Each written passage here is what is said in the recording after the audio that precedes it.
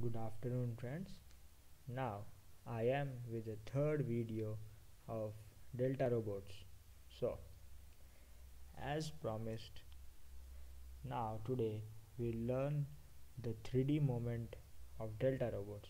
That is how the end effector traces a 3D curve. So, basically, with the help of multiple points and polyline, we have drawn a crown. So, this is basically a shape which our robot will cover. So,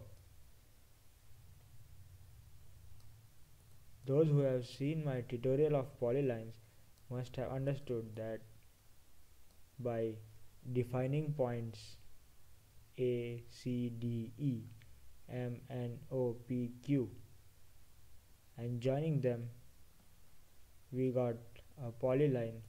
So the function of polyline says polyline B, C, D, E, M, N, O, P, Q. So this is a single polyline which the robot will trace. So if you see in the 3D view, you get its view in such a way. So now let's hide these points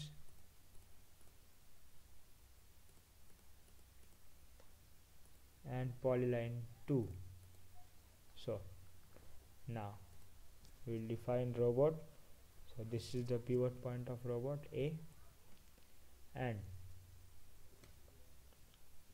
now we'll on the 3 end effectors endpoints, K, and so all 3 points are on. So now we'll on all the lines. So we get the robot, we'll close the axis, we'll get final point F, and now we'll animate F and trace the curve. So when point F traces the curve of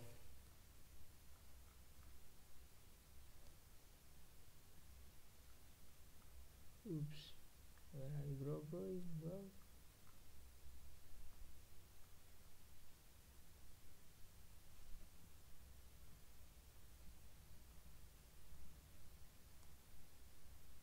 Yes, here it is. So now first we will see the movement of robot, how it moves. Okay, so here it is tracing the cone. So it has the same function like 2D curve.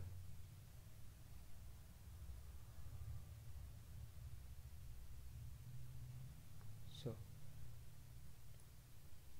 if we see in 3D,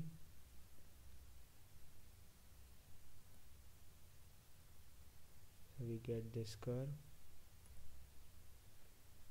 So this is all about 3D tracing by Delta robots. So I hope all the concepts of Delta robot are understood. If you want any explanation regarding a particular curve or Delta robots, you can comment in the video below, and if you like the video, do share and subscribe the channel. So this was all about Delta robots, and we end here the session of Delta robots. Thank you. If you like the videos and want to learn more about GeoGebra, do refer other videos as shown.